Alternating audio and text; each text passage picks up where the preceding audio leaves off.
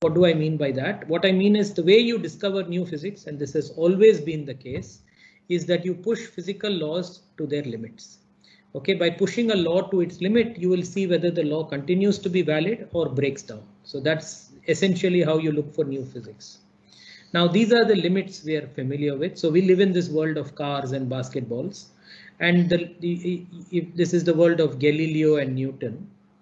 And if you push these laws, you can take a limit where they start, you apply these laws to the very small. And as you know, this is where quantum physics was born. You can apply these laws to the very fast, rockets and so on. That's where relativity came into being. You can apply it to the very massive, and that's where general relativity comes into the picture. And my research project story is more to do with this. So again, I wasn't sure how to structure this talk. So what I've done is try to do some balance between the science and the project, the procedure of getting into a research project. So these are the three things you want to do. You try and push physical laws to their limits. You recognize this is one theme in physics, and I think it's true in chemistry and science in general, that any new idea will usually unite older ideas. And I'll explain that in a minute. I'll give you a number of examples of this. So that's something I try to keep in mind when doing a research project in physics. This is another thing. So in school, I used to see teachers always tell me to solve a problem in two different ways, and I always wondered why. And I think now I have a better understanding why, which is that if you do an equivalent reformulation of an existing theory, sometimes it teaches you something new. And I'll give an example of that as well. So these are the three sort of tricks of the trade one keeps in mind when doing a physics project. So I talked about this uniting old ideas. Here are examples. So if you go back a really long time, you'll find that humans thought of water, ice and vapor as separate. We know that's not true. Excuse me, sir. 1 minute. Yeah. Sir, you are in the first slide only, or you're moving the slides? Oh, I've moved slides a lot. But so slides are not moving, sir. Oh, I see. Thank you for telling me that.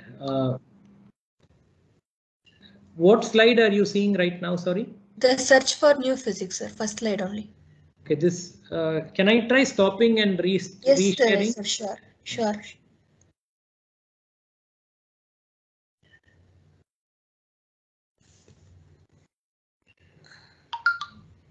Okay, is this visible now?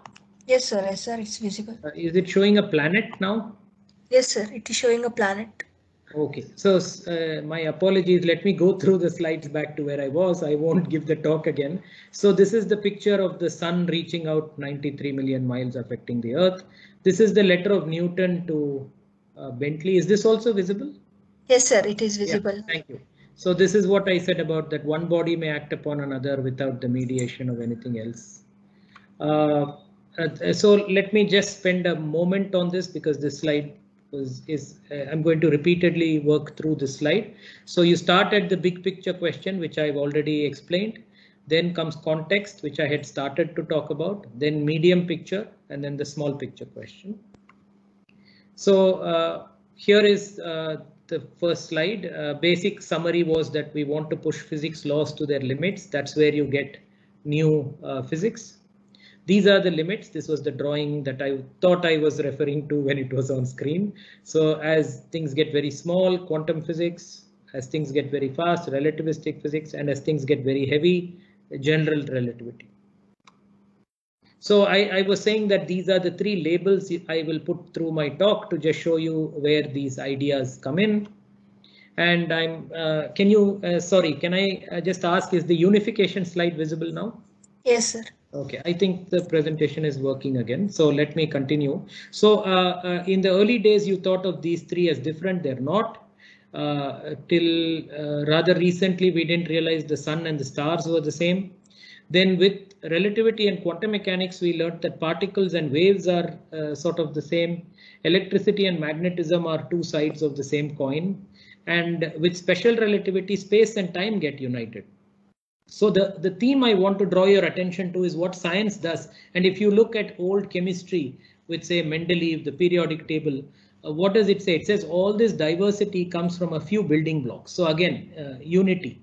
You try to find common concepts, and that is sort of the basis of science, progress in science. So why am I saying this? This is not philosophy. It's to say that if you have a new idea, it's likely to unite existing ideas unless you're discovering something brand new. So that's a different category. So let me give an example. So I had this slide saying that teachers ask us to do problems in different ways, and so an equivalent reformulation. Let me draw an example for that. So you remember the standard story of Newton, which says that if you're given initial position and speed, the path is determined. So Newton said there is a correct path for motion. If I throw a ball, projectile motion. But then there was Lagrange, who said actually, even if you throw a ball, all paths are possible. The correct path is the path for which of least action. Now, why is this? So we know that Newtonian mechanics and Lagrangian mechanics are equivalent. Both are classical mechanics. But Lagrange's mechanics, which is a reformulation of Newton mechanics, is advantageous when you try to talk about quantum mechanics, because quantum mechanics takes Lagrange's idea and says all the paths are possible, but the probability of a path is proportional to this exponential factor. And then if you work this out, you find the correct path again comes in classical mechanics. In quantum mechanics, all the paths become possible. So again, this idea of reformulating a physics, any theory in a different way is likely to tell you something new. There is another thing to remember. This is unique to physics. I think that there is a philosophical angle to this, which is that remember the quantum mechanics story, which is that if you so here's a horrible cartoon I have made, a person looking at a dinosaur, and if by looking at a dinosaur you don't have any effect on this dinosaur because it's a large object.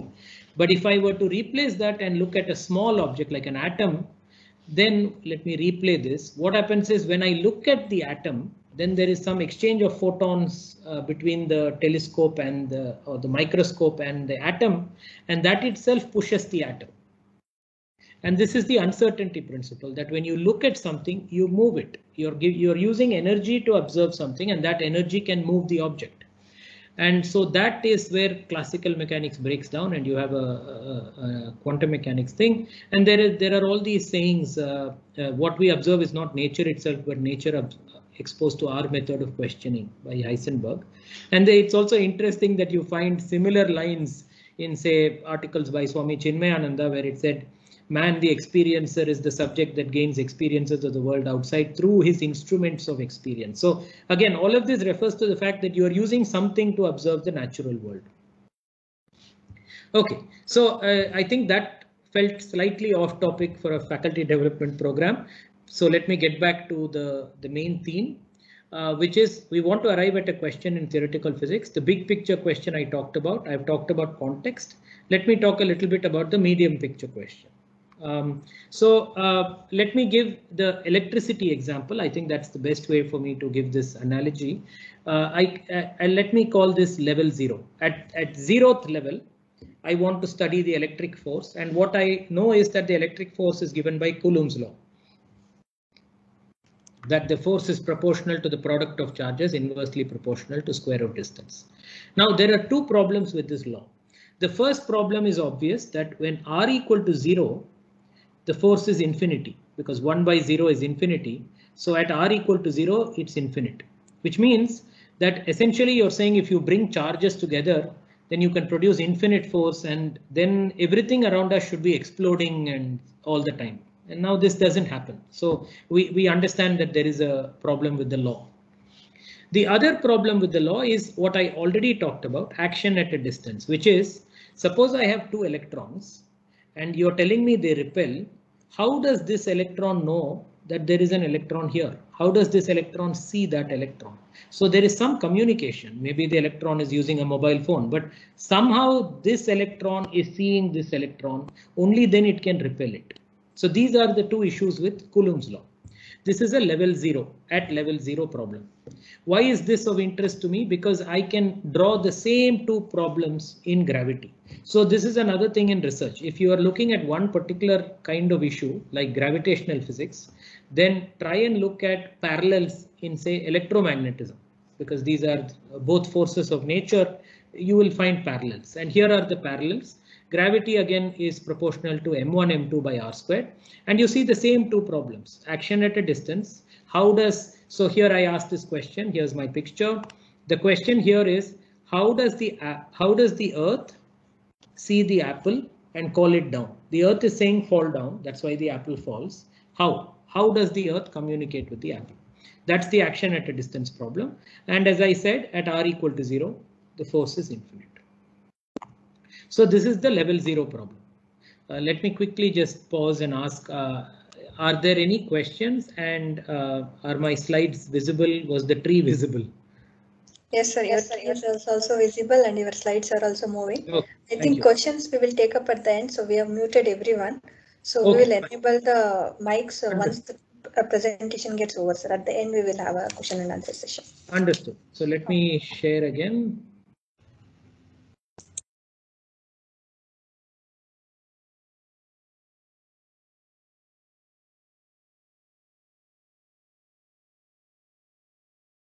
Level 1. Yes, sir. Okay, thank you. So we've talked about the level 0, the problem at level 0. Let's go to the next level. So in terms of the actual date, I think this would come around the late 1800s, early 1900s, what I'm talking about now. So at level 1, our understanding of the electric force improved a little bit because we introduced the idea of the electric field was introduced. And this lasted, say, 100 years. But then there is this question which a student can ask, which is, what is the field made of? Can I touch the electric field? And the answer is no, you can't touch the electric field. You can, for example, with a magnet, you can put iron filings and you can see that they follow lines. But if you actually ask me to touch a field line, you cannot. And so in the 1930s and later, we have our modern understanding of the electric force, which I'll call level 2. So level 1 is the idea of humans invented some idea like field lines to explain this action at a distance. At level 2, this is our current understanding. Our current understanding is that two electrons come in and they repel each other because a mediator particle is exchanged. So two electrons come in, a mediator is exchanged. The effect of the mediator is to produce repulsion. And so we say, okay, the electrons repel. So this is our modern picture. By the way, the subject is called particle physics because two particles come in, one particle is exchanged, causing repulsion. So the entire, everything is about particles. The subject is called particle physics. Let me go to gravity. So I remind you, with gravity, we had this level 0 problem. I explained this. Let's look at the level 1 answer, level 1 formulation for gravity. That is here.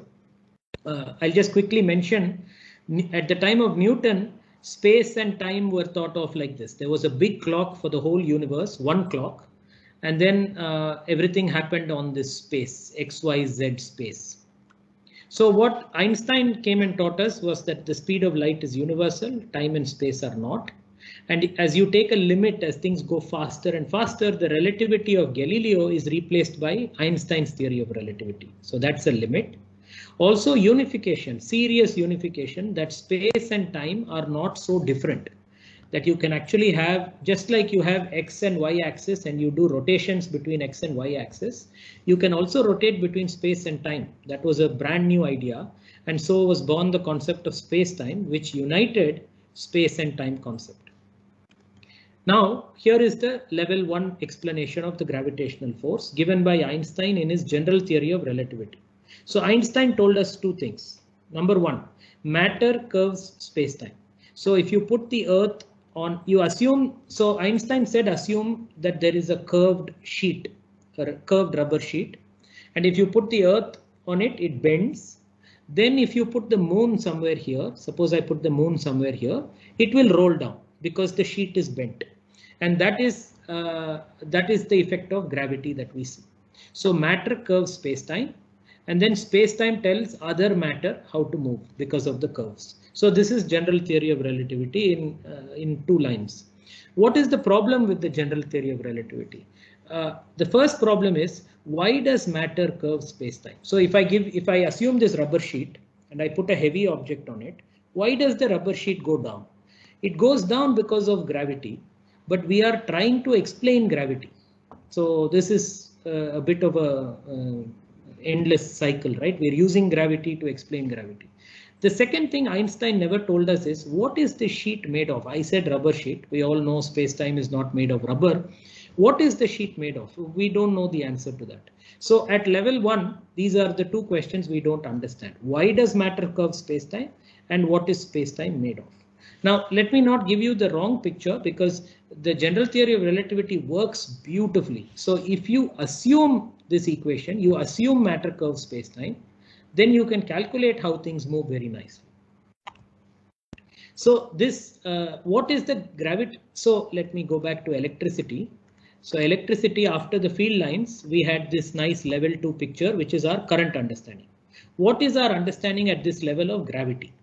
In other words, how do we answer these two unresolved questions in general relativity? The answer is we don't have an answer to this. So this is the medium picture research question. What is the picture like the electric force that explains how the gravitational force works? And I don't have an answer to that, but that is my medium picture research question.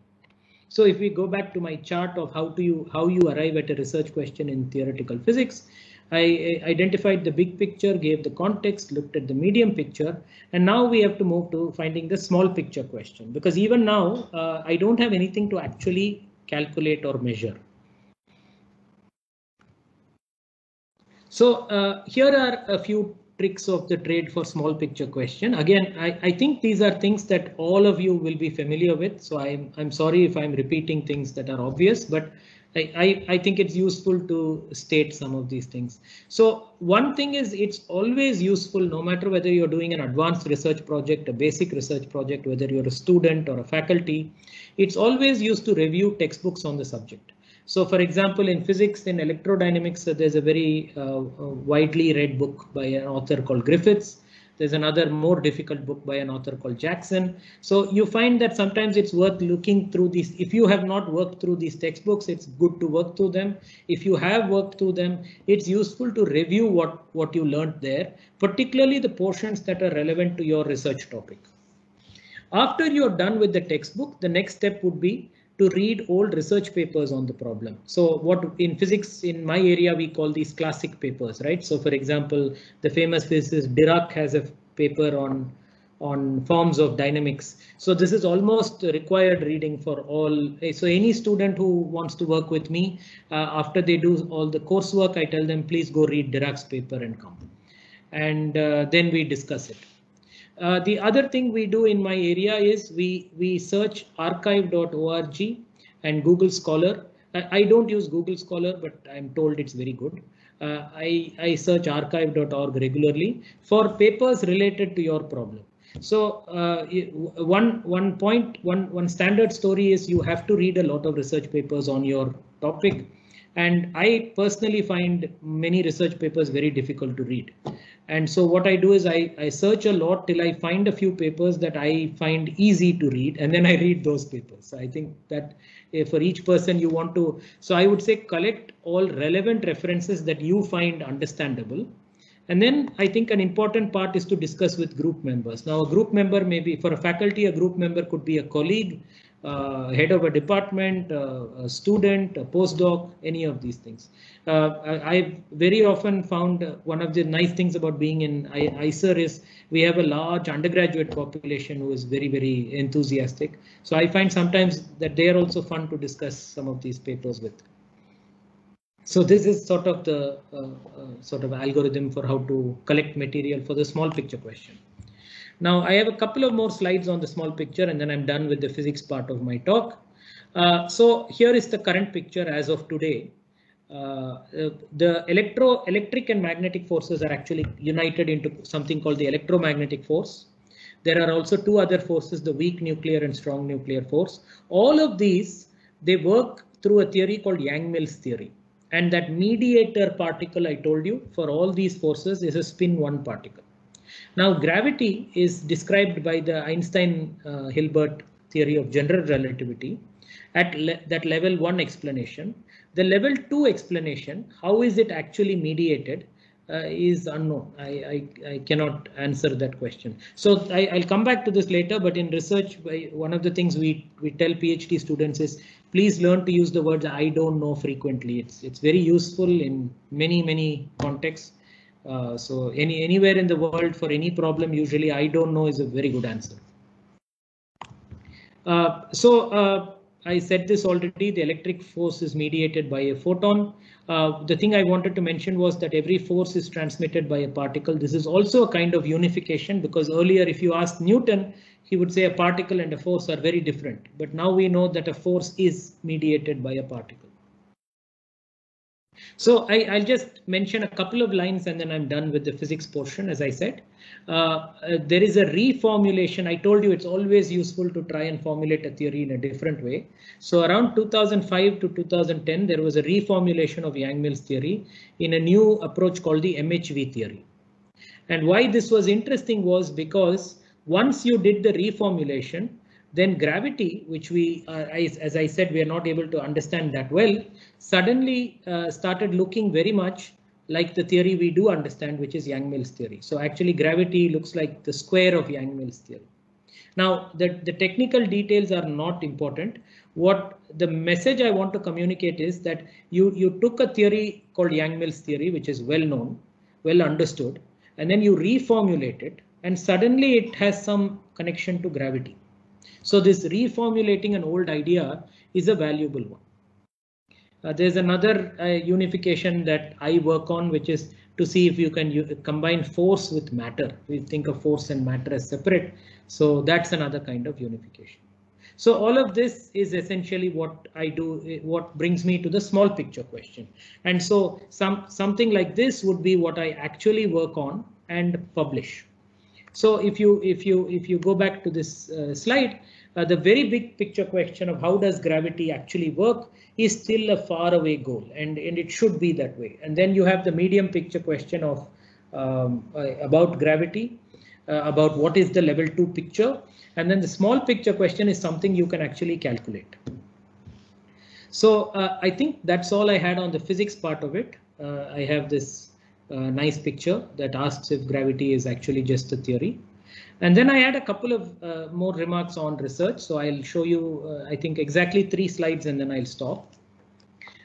So my first slide is, all of these are random remarks, so I couldn't come up with a nice title for the slide.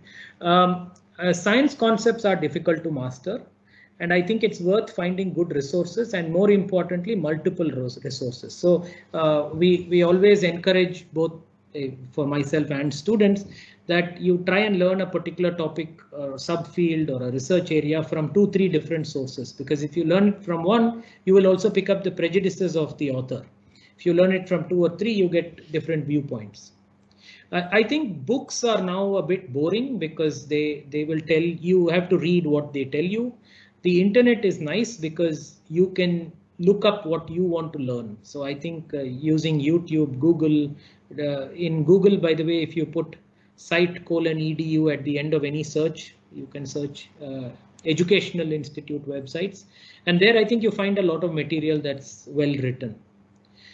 This is perhaps unique to theoretical physics, that one of the things we tell beginning researchers, junior faculty or postdoc, we always tell them about this first principle sand on the beach idea. The idea is, if you are dropped on a desert island and you're all alone on an island, there's a big beach with a lot of sand, then obviously the first thing you want to do is to derive equations on the sand. So whatever you can derive on the sand of that beach is what you really know, and everything else is information. So in research, it's very useful if you can derive everything that you need in your research problem from scratch. That is, if you understand all the assumptions and so on. I said this already. I think this has been a very valuable friend for me, which is I use the phrase I don't know a lot because I don't know. And it's useful because it's important to know everything that it's important to know what you don't know. Then you can be more confident in what you do know. and I think this is an important thing. I think in academics particularly there is a feeling that a faculty should know everything, and that's not true. Or a senior person should know everything, or how can you not know this? I think this is a dangerous thing. I think it's better to just say I don't know and move on. There's an old story that somebody was asked what is an apple, and instead of saying I don't know, they shouted orange, which means that the person shows that they don't know what is an apple and they don't know what is an orange. So it's better to shout I don't know. That's the message here. Okay. Next slide. I think it's worth taking the time to search for interesting research problems, particularly because I think all of us faculty, we've all done, say, a PhD, or when we are doing a PhD, beginning research students, you know that there's a paper that you have been shown or a research project that you are a part of. So you can keep continuing that. You can do a little more. You can make a small change and write another paper. That's fine. But I think it's also important separately to look for a different, more interesting problem. Also, I think it's good to work on less explored topics. And so, for example, if you're part of a project, there are 15 people. There's a professor and 15 other say students. For a student, it's fine as a student, but you don't want to always be the 16th person in a research project. So sometimes it's better to avoid being part of a big crowd for one particular reason, which is if there is already a crowd doing this, then what value addition are you going to provide? Are you really providing a value addition is the question. I already mentioned this. Do not aim to master everything. Doesn't work. I think there are probably a few people in the world who know everything. I have not met these people, and I am not one of them. But I think in general, it's okay to not know too much. But I think this is important. I think one should aim to become an expert in one tiny subfield with awareness of other fields. So I think one issue is it should not be. So if, for example, there is a big person in say Europe, let's say in Europe, somebody is doing big research and you take their paper and you try to do a follow-up research on it, then remember that the world authority on that paper is always going to be the person in Europe, not you. And this is fine. This is how science works. It's incremental. But from time to time, you have to, I think, make the attempt to find a problem that is your own. And if you manage to solve it or make progress, then you are the world expert on that. I think that should be a goal for everybody. Two other things I want to say. This is more aimed at the students, I think. One is that there are too many factors to predict success. And secondly, I don't know how to define success. So this is itself a strange line. But one of the things we tell students from experience is you will find a student who is so bright, so sharp, who answers every question within 30 seconds and can derive everything. And then 10 years later, you don't know where the student is. Student has flunked out of something. And then you'll find another student who seems very slow and doesn't understand and doesn't speak in class. And then 10 years later, you find the student is doing very well. I think my message is that one should not try and identify who is smart and who is not smart, because I don't think we know, and I don't think we have ways of identifying this. The other point here is that someone who is terrible at mathematics may do badly at theoretical physics, but may be a brilliant experimentalist, or may actually have talents in, say, chemistry or biology. And when you put the person in those subjects, they do brilliantly. So again, it just doesn't make sense to think about who is smart enough and who is not. So the factors for success, I think, include things like how focused are you? Are you able to, if you have 10 setbacks, you're denied a promotion, you're denied publications, are you able to still keep going? I think that is more likely to be a successful person than someone who gets everything very easily and never has to struggle for anything. Again, I'm making rather general statements, which are probably I'm hoping it's clear that these are general statements. They're not applicable everywhere. And this another thing a students tell me is, oh, I'm not smart enough or I'm not bright enough. And I want to tell any students listening that there is no such thing. I don't think there's such a thing. I think everybody is capable within a given range, and you're very, very good at some things because you have intuition or an ability there, and you're bad at other things. And this is true for everybody. So I think this picture I always find very useful to show, which is one of the reasons they put blinkers on a horse is to say, stop looking at other people and stop comparing yourself with other people. Yes, the person next to you may have 25 research papers more than you. It doesn't matter. If looking at that is going to make you write 25 good research papers, then look. But if it's going to only make you feel bad, then why look? You're wasting time. You might as well just do your work. So that's all I had to say. Stay safe and good luck. And thank you for listening.